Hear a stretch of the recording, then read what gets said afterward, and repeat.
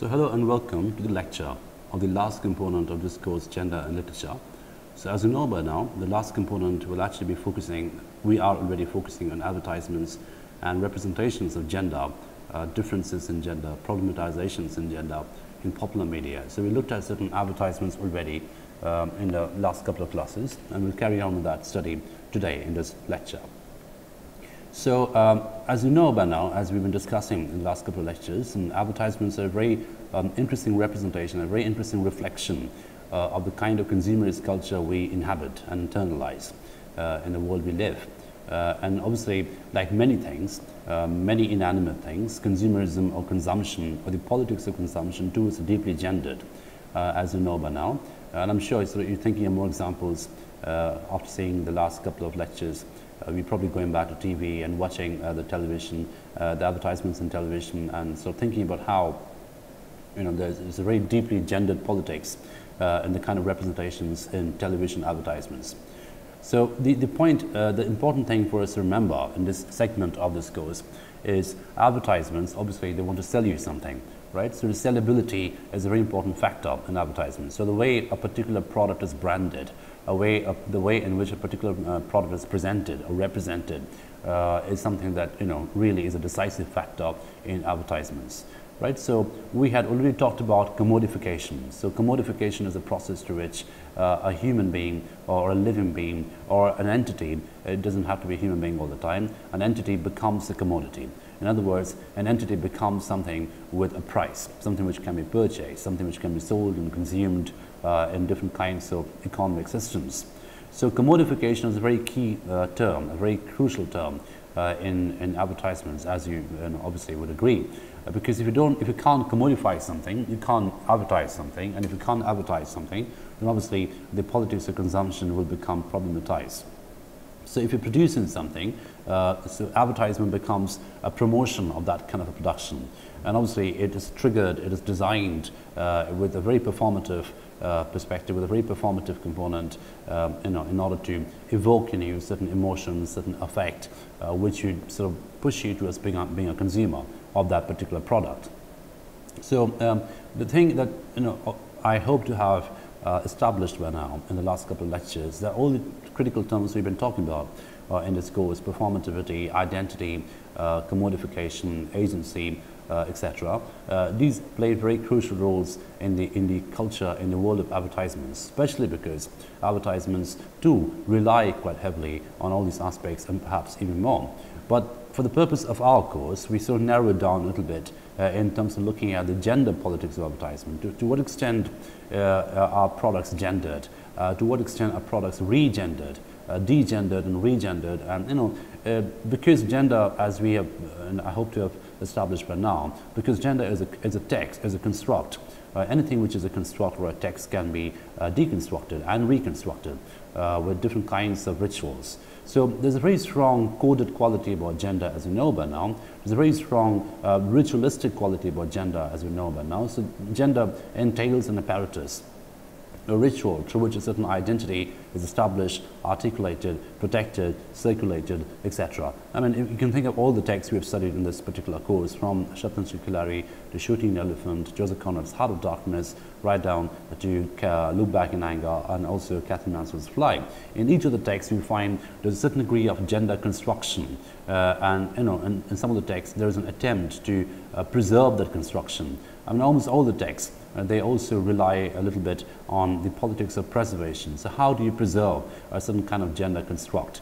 What happens if that particular gender construct begins to give way to another construct coming in? As the classic case in point would be obviously Shatansky Khilari, where a certain kind of gender identity, a certain kind of gender system begins to give way to another kind of gendered system because of the political and economic changes in that particular space.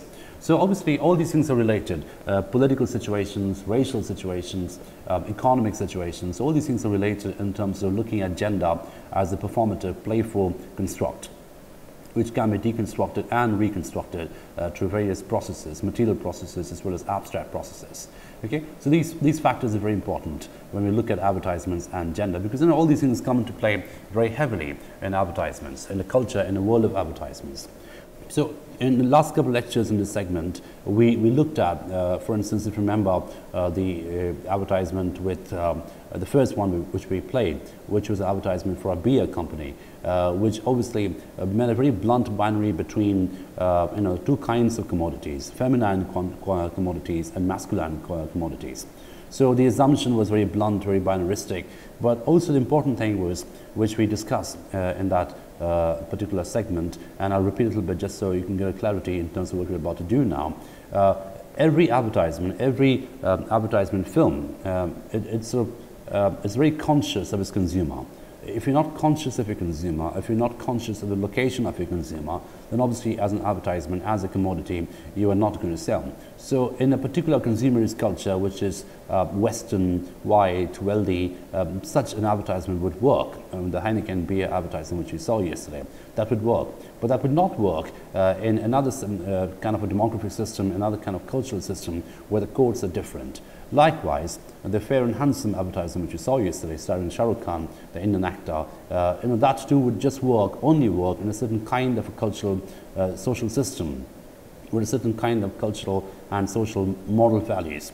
Right? It would not work in a westernized world, it would not work in a white Western world where people really don't have to become fair. Right? So all these little things really add up, all these little things really become important in advertisements, because at the end of the day, advertisements, they appeal to the contemporary society. They are produced out of the contemporary society. They appeal to the contemporary society. So you cannot look at advertisement as something which is divorced from what's really happening around it. Okay, so each of the ads which we'll see, and of course we'll also play a little section from a film, all these need to be really located and contextualized and put in a perspective, in a context of the broader cultural condition of the time. So it's absolutely imperative that we look at these advertisements in some details. So for instance, just to go back on the Fair and Handsome advertisement. So as I mentioned when I was discussing this yesterday in the last class, that till the 1990s, till the mid-1990s, we had a proliferation in the market about fair and lovely creams. And the entire idea, the entire objective was to make fairness a commodity to be consumed by a woman, because fairness, beauty, femininity, these were all very easily equated with each other. It was unthinkable till the late 90s or mid-90s, or the early 2000s actually, that men would require any fairness cream of any sort, because it would be unmanly to put on powder to look fair. It would be unmanly, it would be considered unmanly to put on any kind of makeup in a public space. People would be laughed at if people did it, right? So it would be a bit of a dressing down, manning down kind of a thing.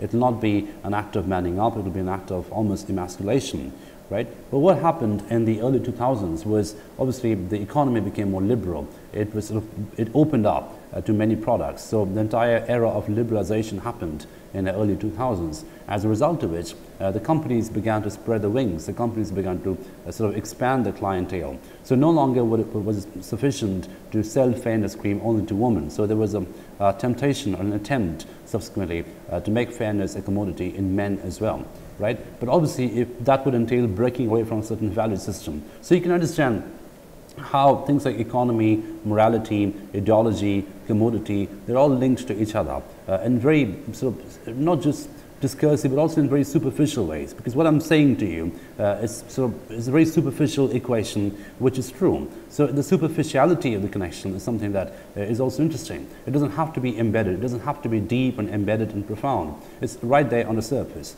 Okay. So economy, the change in economy, the change in commodity politics, the change in consumerist politics, the change in ideology, the change in the market, the change in everything, the political situation, etc. So all these things become important and connected to each other at some deep discursive as well as superficial levels. Okay, so as I mentioned, the entire idea of fairness became masculinized. So it was important to masculinize fairness. In order to do so, it was important to break away from the erstwhile idea of fairness, which was limited only to a feminine understanding of fairness. So at that particular advertisement which we played yesterday, if you remember, would start, the actor, he was reprimanding the wrestler for using the female fairness cream, which was an act of, he was mocked at, he was laughed at for using a female fairness cream. And obviously, if you remember the advertisement, there's a lampooning of his masculinity where he's portrayed wearing a frock in a wrestling arena. He's portrayed using lipstick and nail polish. It's almost like a penalty, and a parody and a penalty for using the female cream. And obviously, the panacea for that, the solution for that, is to use the male fairness cream, right? So fairness, which used to be female, is now being rebranded as male. And obviously, the entire thing has been done through an economy process, through a market process, through a discursive process. The narrative changes. The narrative behind fairness as a commodity changes. The narrative which informs the commodification of fairness changes. Okay, so it becomes fair and handsome rather than fair and lovely. So again, the adjectives change, as I mentioned yesterday, and the entire commodity changes, and it becomes okay for men to use fairness creams, but obviously with the caveat that it should be used, they should just consume not the female fairness cream, but the new male fairness cream. So obviously, but no one knows what is the essential and chemical difference between the two. We're not interested to know, but we're just interested to understand the rebranding, and that is enough for us to consume it unquestionably. Okay, so again, the point is the politics of consumption. The act of consumption itself becomes very gendered. The fact that I'm walking into a store and buying a certain product, that too becomes a gendered form of embodiment. Right? So again, an embodiment, as you know, is a very crucial term, something which I've been talking about since the very inception of this course. So embodiment is something which is dependent not just on the neural behavior, on the linguistic mechanism of you, on your consciousness, but also on your immediate environment, which includes economy, which includes the society, which includes the discursive structure, etc. Right? So embodiment is a two-way loop. It's a two-way process. It's from internal to the external and vice versa. Okay, so the entire embodiment of around fairness changes, it becomes masculinized, etc. Now, with that in mind, so this is one example of a particular commodity which essentially rebrands itself. So, a cream, a fairness cream, which used to be very, very feminized and very, very female, is now being rebranded as a male product and is now consumed as a male product. Obviously with an eye to expanding its clientele, expanding its consumers base, right? So it's good for the economy, it's good for the market, and it's also good for the model system, which is sort of been consolidated through the difference between the fairness cream for men and the fairness cream for women. Okay, so that's something which we saw yesterday. Now, the advertisement which we'll see today, and this is one of the texts from which you'll get examination questions. You find, again, we take a commodity which is, which used to be considered very stereotypically, stereotypically female, which is chocolate, right? So chocolate, when I use the word chocolate to you, the obvious assumption is that it's a female commodity, it's a female product, which is something which is loved by women only, and it's sort of quote unquote unmanly to love chocolates. That used to be the dominant moral tone, apropos of this particular commodity. So again, look at the way in which how a moral tone is constructed and circulated and consumed around certain commodities. So chocolate, which is a commodity, which is obviously made out of different elements which have got nothing to do with women or men, but the assumption is the taste of chocolate, the sweetness or the little burning smell of cocoa, everything put inside, it appeals to females more than to men. So that was the assumption, that was the very sexist understanding of that particular commodity, and that was the assumption which was consumed in social circles, it was consumed in economic circles, it was consumed in normal everyday circles, the circles which we inhabit on a daily basis. Now, the particular ad which I'll show you in a moment, it sort of inverts the entire logic. It uses chocolate, it takes up chocolate, a chocolate biscuit, and makes it manly, right? So, and not just that, it makes it extremely manly, it makes it sort of ultra manly. So it goes the other end of the spectrum, as it were. Because what it does at this particular company, this particular commodity, is it sort of it departs from the usual the stereotypical sexist notion that chocolates and femininity are equated and equable with each other. They go together very well, they're completely compatible with each other. But also, it breaks that, but also it establishes a new equation. It establishes a new kind of correspondence, that this is a chocolate, this is this masculine chunk of chocolate, which can only be consumed by men. And not just consumed, it takes a step further. You have to earn this chocolate, right? You have to earn this chocolate by passing a masculine test, right? Now this is a bit bizarre, as you know, because normally you'd associate chocolate with woman. Normally you associate chocolate with femininity, the female form of consumption, whatever that means. I mean, there's no such thing, obviously, empirically speaking, but that's the stereotypical understanding of a certain kind of consumption. That women love shoes, women love chocolates, teddy bears, etc., and men love machine guns and alcoholic beverages and good-looking motorbikes, etc. So that's the very stereotypical dualistic understanding of forms of commodification in terms of gender. However, this particular advertisement, because it seems to have an anxiety that it needs to overdo it, it needs to really break away, it needs to hammer home the point that this is not really a female chocolate, because it is aware of the fact perhaps that it's dealing with a commodity which is ostensibly female, right? So now it needs to rebrand and re-articulate itself and re-inscribe itself as a very, very alpha male commodity. And this alpha maleness is important over here, right? It's not just male, it's not just masculine, it has to be absolutely alpha male. So I'll play the video in a minute, but I'll just tell you the story a little bit. So this is this is a grocery store where they have this chocolate. The name of the chocolate is Yorkie, and the advertisement, so the film shows that a girl dresses up as a boy, but not just as a boy, as any boy. She dresses up as a miner boy, so someone is wearing a miner's helmet. And obviously that entails, that establishes a certain kind of embodiment, a certain kind of masculine embodiment. It's not just simply saying that she is becoming or performing the role of a man. It's even more complicated than that. It's sort of saying and suggesting that she is performing the role of a very manly man, someone who works in a mine, someone who is a miner. So working class, manly, very physical masculinity. She wears his helmet, puts on a fake mustache, walks into a store and asks for a Yorkie, right? Now the shopkeeper in that particular grocery store becomes a little suspicious of the fact that, because he thinks that maybe perhaps this is a girl, and he asks her in a very vulgar term, "You're not a bird, are you?" Bird obviously suggesting that it's a very vulgar term for a woman, especially a young woman. It's a very vulgar masculine term, a masculine metaphor for a woman. So he asks her, "You're not a bird, are you?"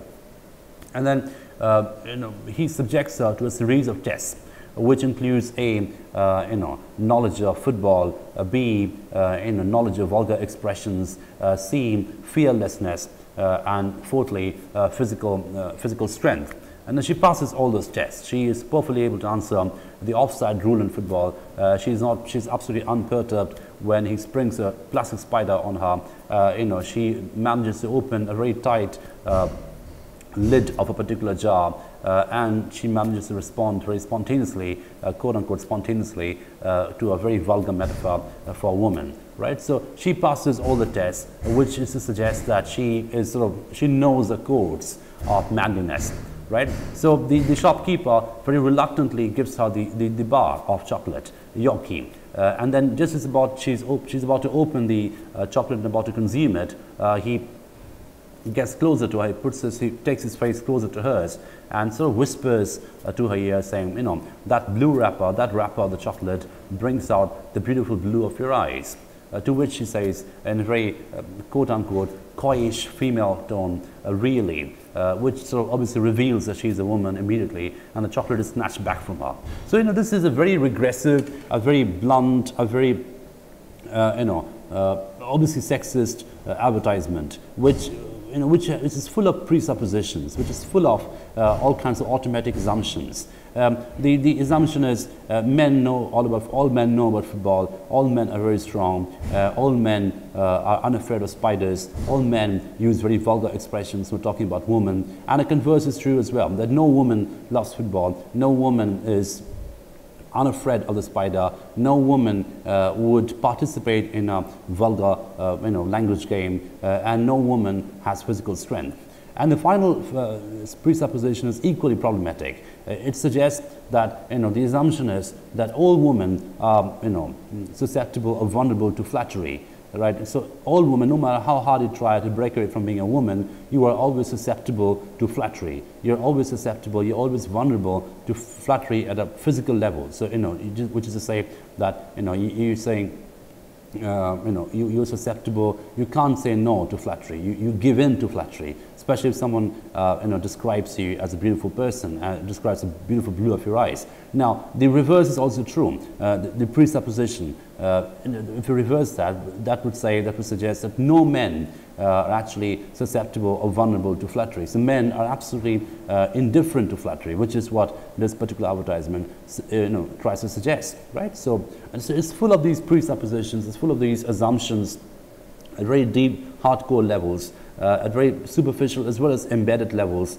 which makes this advertisement very, very problematic at different levels. Okay, so now I'm about to play this particular video. It's like I said, it's about this chocolate biscuit called Yorkie, and I've told you the story. It's about trying to pass off as a man in order to earn your Yorkie. In other words, it's not a commodity which can be purchased. It's a commodity which should be earned, and it can only be earned through a series of tests, through a series of sort of exams in which you have to pass. If you can't pass it, if you can't pass those tests, then obviously you don't get your Yorkie at all.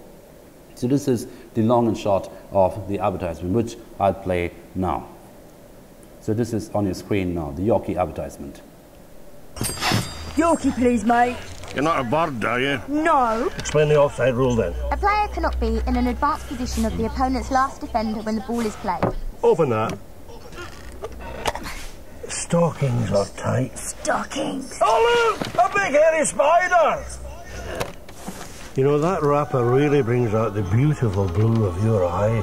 Really? Yorkie, 5 big masculine chunks of chocolate. It's not for girls. Right. So, as you just saw, I mean, this is a deeply sexist, problematic, offensive advertisement.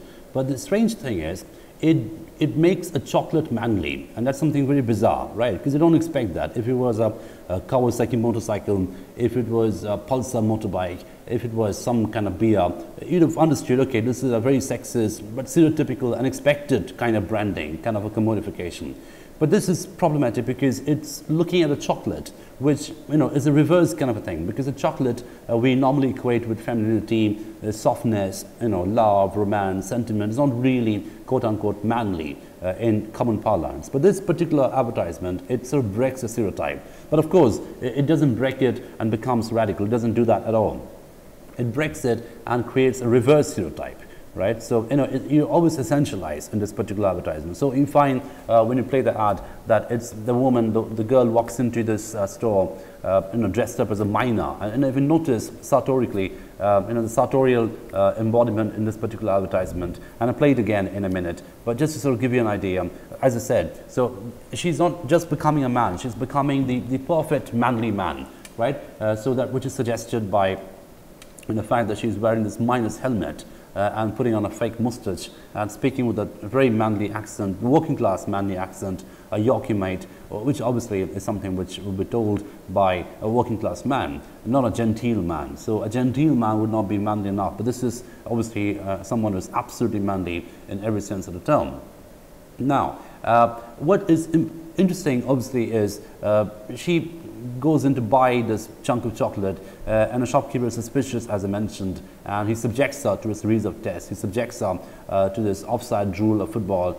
The assumption again being that all men know about football, but obviously this, the problematic assumptions begin to happen from this point. The fact that you assume, suppose it was really a man who walks into a store and wants a Yorkie, but he doesn't know, he doesn't really care about football. So the assumption is he wouldn't get it, right?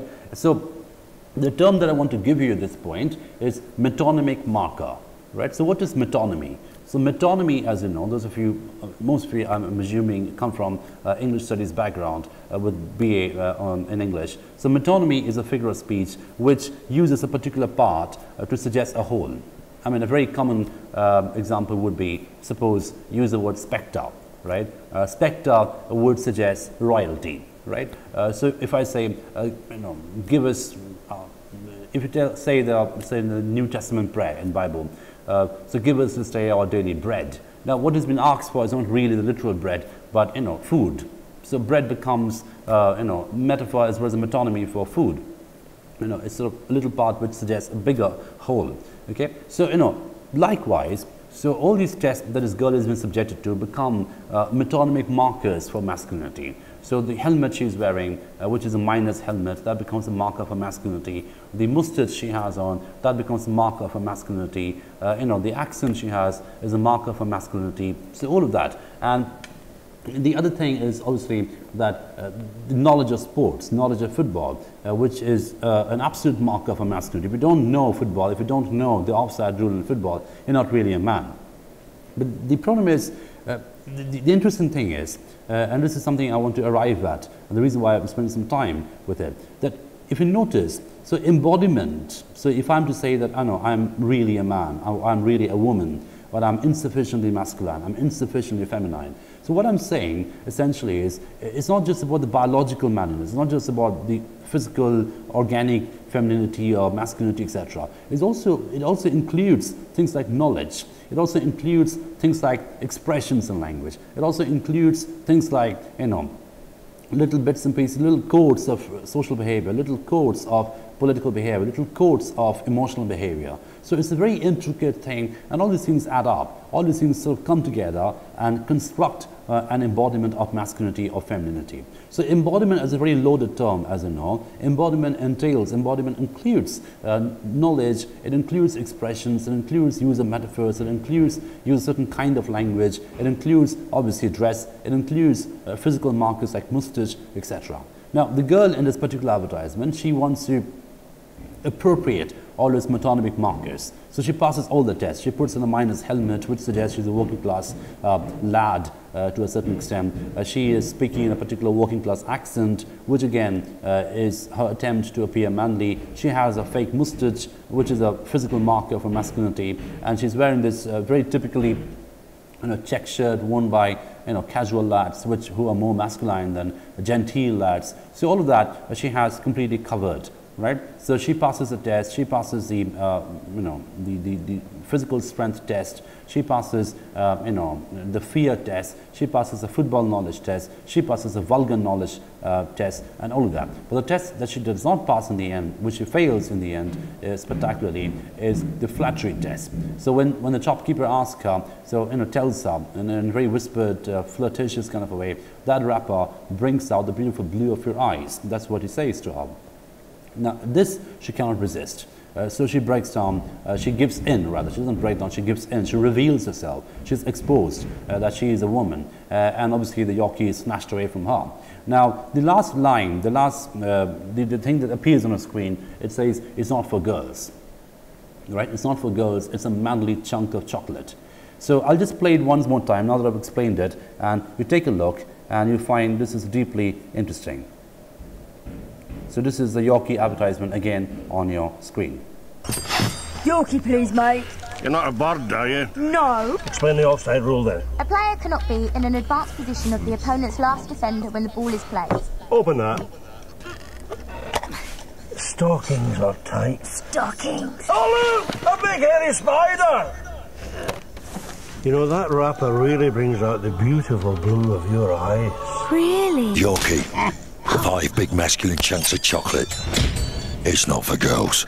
So, so now that you've seen it again, and obviously you can play it one more time and endlessly and listen to what I've been saying, and it also fits in.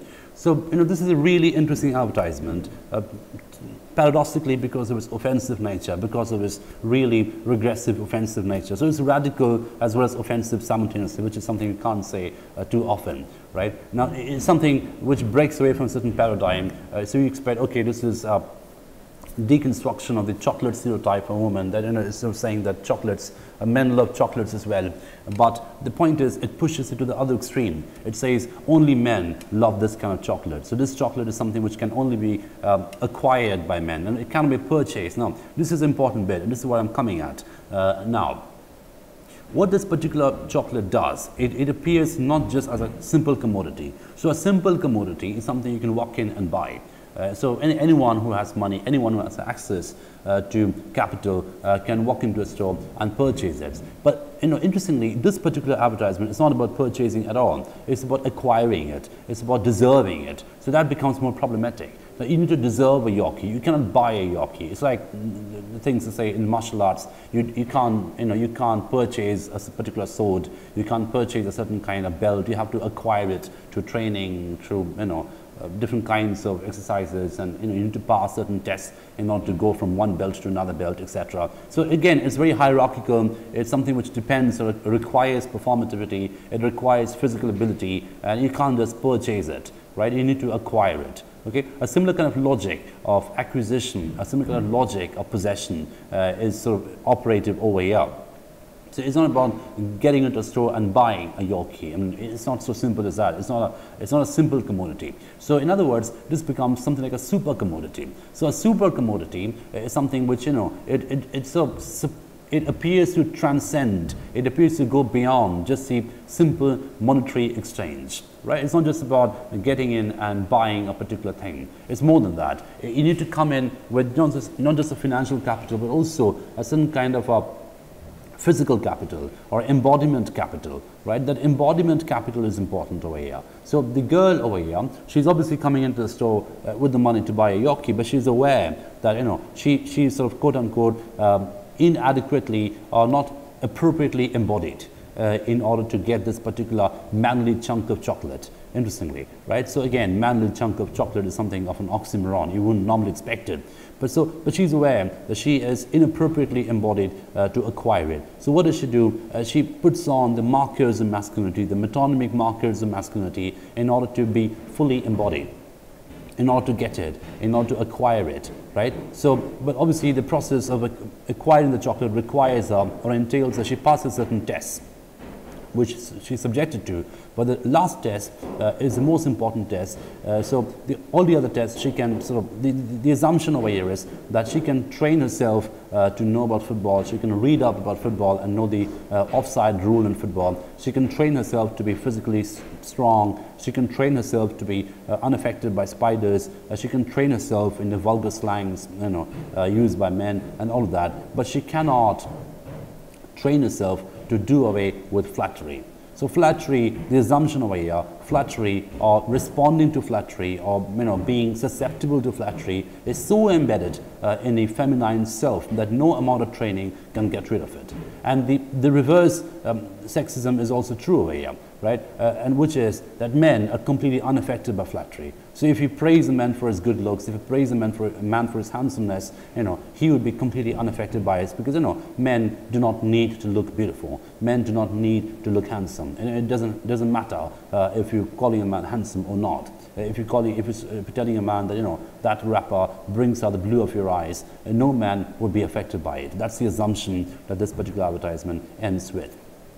So all in all, you find this is a very interesting advertisement. This is something which I find deeply interesting, especially if you're looking at the entanglement between commodity formation, commodification, commodity consumption, and gender. Right? So, and gendering of commodities, of course. And by this time, I'm sure you know that gendering is a term which you don't use it, and it's not really limited to organic human dimension. It goes beyond the dimension. It goes to the inorganic dimension. It goes to the non-human dimension. It goes to something as inanimate as shoes, as inanimate as a chocolate, as inanimate as a cream. So all these things, there's nothing human about a cream, right? It doesn't live. There's nothing human about a chocolate. It's not a walking animal. But it's deeply gendered. Why? Because the affect around it, the desire around it, the entire design of desire around the particular commodity, that is a bit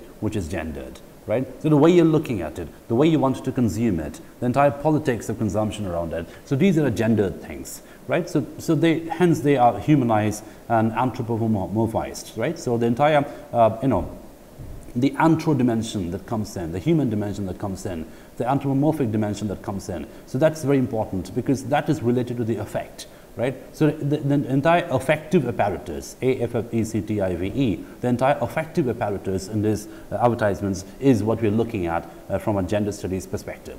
Okay, so this particular advertisement, and I insist that I suggest that you play it again and again and listen to this and think about it more. Perhaps you can bring up, perhaps you can think of or unpack even more complex things than what I've said so far. But the point is, I hope that I've delivered to you by now that this is an advertisement which breaks away from a certain kind of sexist stereotype, a certain kind of gender stereotype, but then it ends up being the reverse stereotypification, ends up being the reverse kind of a gendering, whereby chocolate becomes manly, but only manly. It's exclusively available to men, right? And not just men, and this is the complex bit, it's not just men. A man who walks into the store who doesn't know about football, a man who walks into a store who can't open that bottle of jam or whatever, the man who walks into a store and is afraid of the spider, would probably fail the test as well, right? So it appeals to a certain kind of manliness, it appeals to a certain kind of masculinity, which is sports-loving, vulgar, physical, visceral, and it's very lumberjack kind of a masculinity, right? Very macho lumberjack masculinity, which is sort of deeply physical and not really sensitive. That's a brand of masculinity which is being suggested, which is being portrayed and dramatized spectacularly in this particular advertisement, right? So this is a Yorkie ad for you, and I'll just play a couple of more ads just to sort of tie it together. So the next ad I'm going to play is an advertisement by, it's a Pepsi advertisement, Pepsi Max. And again, what it shows is deeply gendered. What it shows is, it's only women who cry and men never cry, right? And no matter how much pain you experience, no matter how hurt you are, at a physical level, you don't cry because it's unmanly to cry, right? And of course, it's a very stupid assumption. It's a completely unscientific and non-empirical. There's no empirical evidence behind it at all. But it's a complete social structure. It's a complete social design which makes this moral system. So this entire morality of crying and non-crying, or men not crying, a woman crying, is obviously a manufactured morality, like all forms of morality. But this is sort of more ostensibly manufactured because it is very much on the surface level. And of course, this is the kind of morality, this is the kind of value system which would be picked up by certain kinds of commodities, certain kinds of products and brands which want to sell themselves, promote themselves, or portray or project themselves in terms of a certain gendered identification, right? So this particular advertisement by Pepsi Max, again, and I'm playing this in relation to the Yorkie advertisement because this too, it sort of constructs and portrays and delivers a certain kind of masculinity. So it sort of says that, if you're a real man, you never cry, no matter how much pain you go through. But the good thing about this particular ad is it sort of parodies that masculinity. It mocks at that masculinity. It's not really reverential towards that masculinity. It mocks at it, and it's very clear to us that the whole thing is meant to be received as a parody. So this is the advertisement by Pepsi Max. It says, "Men don't cry." This is coming up on your screen now. Basically, it's about symmetry. I'm good. Be honest here, I mean. Fuck it. I'm good. My bad. I'm good. I'm the man! I'm good. Ready? No. Men can take anything. I'm good. Except the taste of Diet Cola. Until now, Pepsi Max, the first Diet Cola for men. This is good. Okay, so this is again a deeply sexist thing. It's sort of funny, it's mocking a certain kind of masculinity, etc. But did you hear the last bit of the advertisement? It says men can take anything, any amount of physical pain, any amount of inconvenience, any amount of hurt can be tolerated, can be dealt with by men, except the taste of Diet Cola. So again, the assumption is Diet Cola is sort of a feminine thing. Diet Cola is an unmanly thing, right? So now, it's a bit like the Fair and Handsome thing, which we saw yesterday.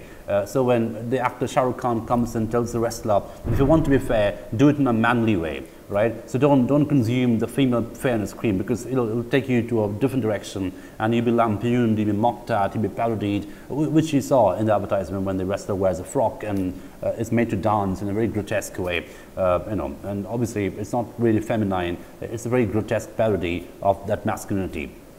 which is being portrayed. Now, a similar thing happens here as well. So it says that men can take anything, and obviously then it shows a series of stupid men, macho idiots, who, you know, they say I'm good every time, you know, they get hurt. So they never cry, they never break down.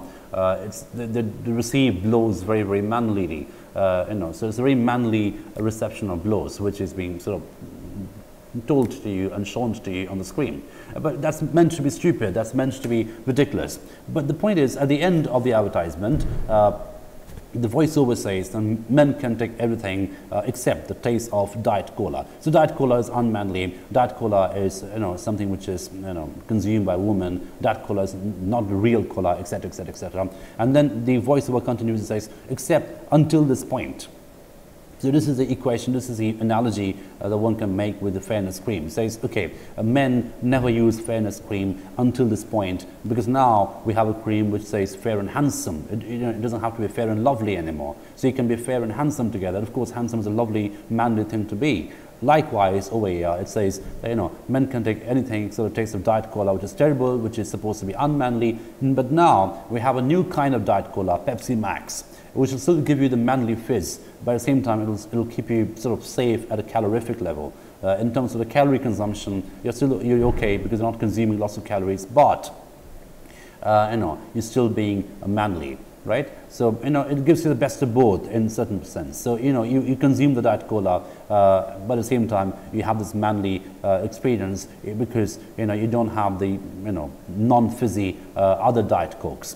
Right? So Pepsi Max over here, it brands itself as a manly diet drink. And again, so dieting, and this is the point that I was trying to arrive at over here. Dieting is not supposed to be, quote unquote, a manly thing. Dieting is done by women, dieting is done by lesser men. That's the assumption over here. So again, look at the very sexist binary that is operative, that is rampant. I mean, we're not digging up some obscure letter from somewhere, we're not digging up some obscure propaganda from somewhere. This is very much a part of mainstream consumerist culture. We're talking about Pepsi, we're talking about Yorkie chocolate, we're talking about, you know, Axe deodorant, we're talking about a brand of a particular, you know, a garment brand, H&M. So, you know, all these are very, very available, visible, accessible brands. But notice the way, and we don't have to look afar, we don't have to look really at obscure regions. Notice the way in which mainstream media of consumption, which is consumed in television in all kinds of forms, that too, you know, is so embedded with sexism. That too is so embedded with gendered binaries, right? So the entire assumption over here is that, you know, it's only women who love Diet Cola,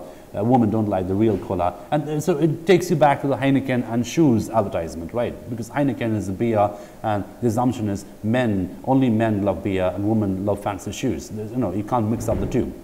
The same kind of politics of consumption is operative here when it says, when it's supposed to say, seems to say that, you know, this is something which only men enjoy, right? So real men don't like Diet Cola. Real men hate Diet Cola. Real men can take anything. They can take any kind of blow, no matter how physically painful that is. They'll just say, I'm good.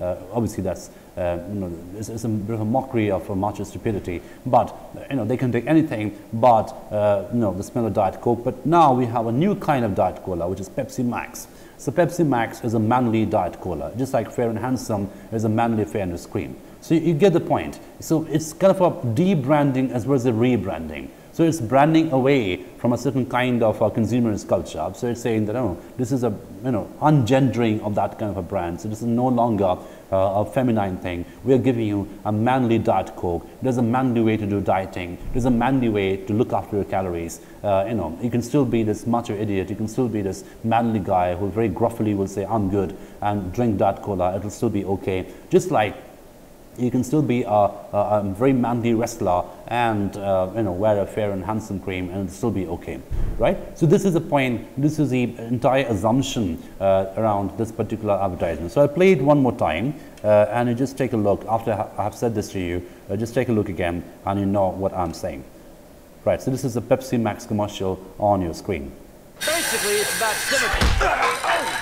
I'm good. Be honest here, man. Fuck it. I'm good. My bad. I'm good. I'm the man! I'm good. Ready? No! Men can take anything. I'm good. Except the taste of Diet Cola. Until now, Pepsi Max, the first Diet Cola for men. This is good. Right, so as you can see, I mean, these are very stupid men. So we talk about really stupid forms of masculinity. So it's really addressing the sort of lowest common denominator of masculinity. That's very evident over here. But it's saying that, you know, it can all come in. So even those men who don't care about calories, these are men who are so stupid, they probably don't know what calories is. They couldn't care less about healthy food. They couldn't care less about, you know, healthy diet, etc. It's sort of bringing those men into the fold. It's saying, you can come in, you can still be stupid and manly and have this diet thing, and it'll still be okay. Right? So we put in something in this Diet Cola which will still make you experience manliness, you know, at your level of masculinity, but at the same time, this will also look after your calories. So, you know, the entire package over here, as you can see, is a very complex package. And also, the important thing is women are absolutely excluded from this. So both the ads which you saw now, the Yorkie ad and this one over here, both of those are premised on an exclusion of the female presence. There's no female at all in the whole advertisement. So females are not allowed, in a certain sense, to consume these products. So this is what I mean when I say that these are not trying to brand themselves as simple commodities. These are complex super commodities, which they seem to say that if you want to acquire this, you have to deserve this. You have to, you know, embody yourself in a certain kind of a way, right? You know, to come up with a certain kind of embodiment. You can't just walk in and purchase this. I mean, the Yorkie ad was very clear about it. It sort of says that, you know, you can't walk into the store, give some money to the person at the till and say, Yorkie made, and you'll get the Yorkie. You'll not get it that way. You have to pass the test. You have to pass the metonymic markers of masculinity, right? You have to sort of come up with the right form of embodiment, with the right diagram of embodiment, with the right knowledge of embodiment. So, you know, you have to be perfectly embodied in order to get that particular product. So likewise, the Pepsi Max advertisement which you saw over here, that too is a very good example of a certain kind of masculinity, a certain kind of gendered behavior which corresponds to a particular commodity. Okay? So, you know, so both these ads, as you can see, and I'm winding up now, both these ads very clearly suggest to you, and of course, as I just mentioned a little while ago, that these are ads which are very much a part of mainstream media culture. We're not talking about some obscure ad in some corner of the world, but this is very much mainstream media, you know, globally televised. Everyone can watch it, everyone can access it. So, you know, it's part of the liberal world, it's part of the Western liberal world from which it emanates. So, you know, it's very much a part of the dominant rhetoric, the dominant discourse of gendered behavior, of gendered forms of consumption, right? But, you know, the offensive thing about this ad, obviously, I mean, at a surface level, it is the exclusion of women, the discrimination against, you know, the female gender, that the women are not allowed to have Yorkie unless they really pass all the tests. You know, men are the only ones who enjoy the real cola, and all women enjoy Diet Cola. But, you know, now we have a different kind of Diet Cola, which is meant for men, especially men who don't cry, men who say, I'm good every time they're hurt, etc., etc., etc. So, you know, it is completely premised on exclusion.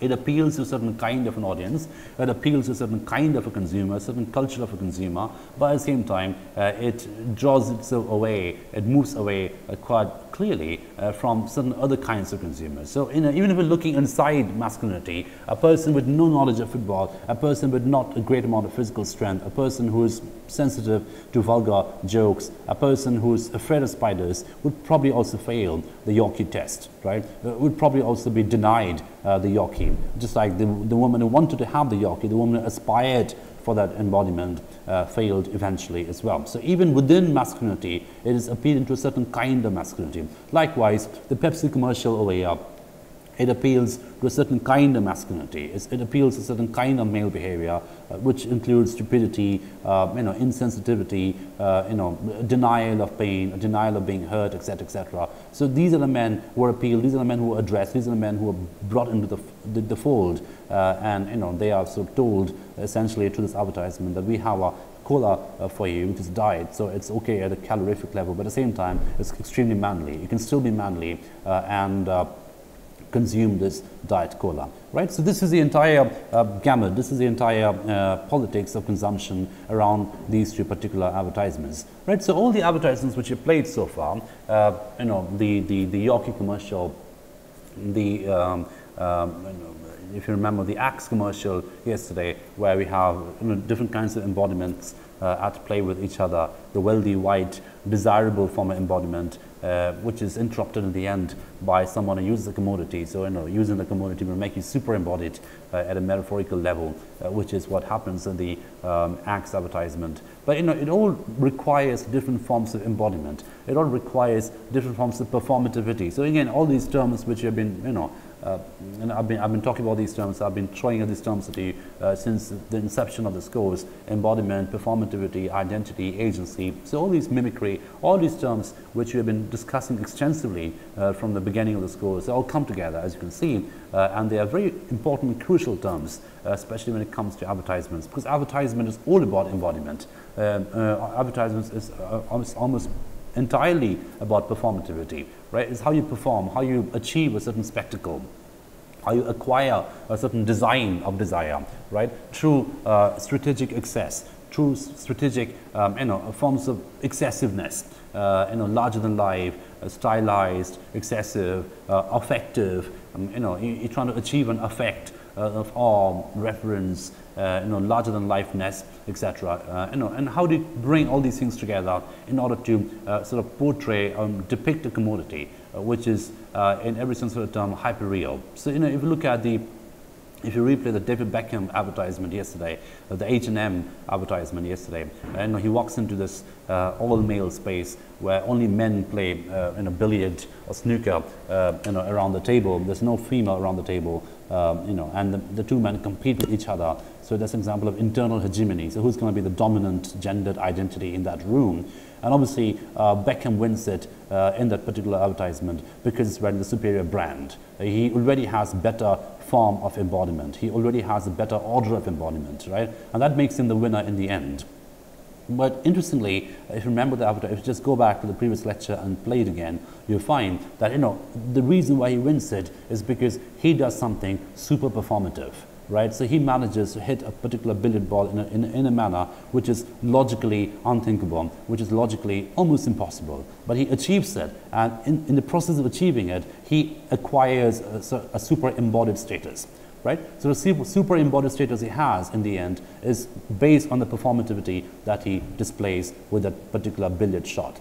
Right? So just to conclude this lecture, so all these terms which I've been talking about, performativity, identity, agency, you know, affect, embodiment, so all these terms are very crucial terms, especially when you look at advertisements, because advertisements, you know, they entail a combination, a very asymmetric combination of all these different forms of apparatus, and they want to brand a particular commodity, sell it, and make it hyper-real, make it performative for the consumption of the people. And obviously, as I mentioned in the last couple of lectures, and I'll repeat and conclude with this, the location of the consumer is absolutely important. It's very important because you're appealing to a certain race, you're appealing to a certain class of people, you're appealing to a certain value system, you're appealing to a certain kind of a demography. And if you're insensitive to the demography, then obviously as a commodity, the entire the politics of commodification will fail. Right? So all these things are very important, and it's absolutely imperative for us who are interested in gender and advertisements to be aware of the process of the context around the commodity in order to study how the commodification happens. So this is, so I'll conclude the lecture today, and in the coming two lectures, in the last two lectures of this course, we'll move on and look at one more advertisement, maybe a few more advertisements, and one particular scene from a very famous film, and look at how space and gendered identity correlate with each other at very, very complex combinations. So thank you for your attention, and I'll see you in the next lecture. Thank you.